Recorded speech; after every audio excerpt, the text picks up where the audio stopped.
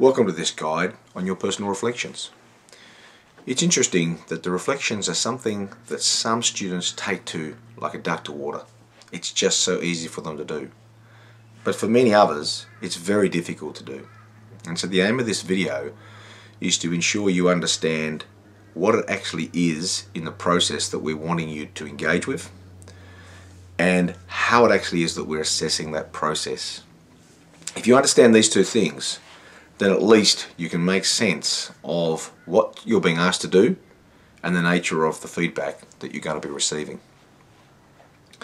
Entrepreneurship's an interesting subject. We can learn quite a lot about it. We can get books, we can talk to other people. But at some point, if we really want to develop really strong understanding and even wisdom related to this field, we need to engage in it. So we typically talk about this challenge of learning about it, for it, and through it.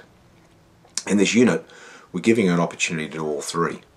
You've already started with the environmental interaction framework, and you've been learning about entrepreneurship in terms of a set of theories which help you to view a particular idea space.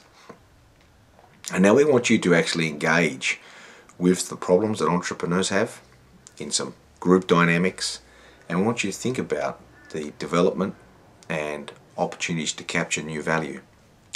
And going through this process, you're actually having an opportunity to learn for entrepreneurship, your future, and through it, through actually being engaged with real entrepreneurs who have an actual problem that they would like to share with you and get your thinking to be involved in it. So as that process is happening, as you're going off and doing things, we also want you over here as an individual and thinking about your feelings, thinking about your experiences. And so while we've got this group challenge which takes you in this direction, we want you to come back to us with your individual personal reflections, which are linked to these experiences. Some of you will find this process very easy because maybe you've grown up in a very entrepreneurial house. Maybe you've already started thinking about creating new value somewhere else. Others of you may be quite lost in this process. The key thing is that you follow the process.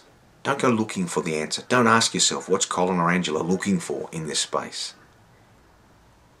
Just ask yourself, what's the process that I'm supposed to be following? And how deep do I need to go into that process? So let's consider the nature of the process. You're going to get a question, okay? So let me just put up here now the question that will be the first one that you're going to be focused on for the semester. And then that question will change a couple of times, all right? But you're going to get this, what we call the primary question, right? Now when we think about that question, we don't want you just to say, well, here's my answer. We want you to think about that question in relation to the process that you've been involved in. That could be preparing for the pre-test. That could be engaging in the first workshop, discussing the nature of what happened in that first workshop, forming your group, starting the process of thinking about your entrepreneur's problem. All of those things can become part of what we call the course materials, right? All of that experience, right? So we have a group of 7 questions that we want you to work through. So let me just block myself out here now.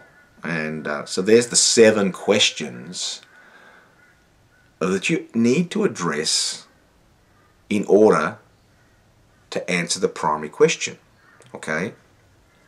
So those questions are provided to you on Blackboard, and to answer fully this primary question, we need you to work your way methodically through each of the 7 questions, from the first through to the 7th. It's just a short paragraph for each one. And when you answer each of the questions, you're going to be answering them with reference to the primary question. So these 7 supporting questions enable you to be able to go deeper into your consideration of the primary question. Now, if you look at the task activity advice that you've got on Blackboard, you'll see the rubric. And you'll see that in the rubric there are 3 separate areas. The first area, which deals with new discipline knowledge, captures the first 3 of these questions. Questions 1, 2 and 3. The next area of rubric captures questions 4, 5 and 6. And the last rubric is all about question 7, which is your ability to develop that metacognitive knowledge. Now, this is typically where people fall short of where they want to be. Everyone has an expectation. I want to do really well in this unit. I want to do well in this particular assessment task.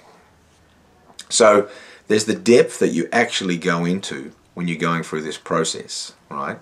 So we're keen to see what you can do in that regard. But when you get to the end of it, I want you to step right back from what those first 6 paragraphs in relation to this primary question, and then ask yourself, what does this tell me about myself as a learner?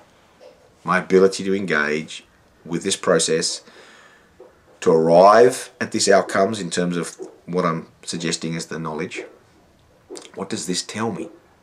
Right? And so make sure you don't leave it short when you're thinking about this particular question, okay? Because it's so important for you to make sure that you cover off on your thinking about your thinking. The feedback that you'll get is typically going to tell you how deep that you've gone. Against the rubric, for each one of those 7 questions, how deep did you go? Well, we want you to go as deep as you can, and you'll see that in the nature of the feedback that you get. So good luck, and as always, if you're unsure about the process, just come and have a chat. Always happy to have a chat. Good luck.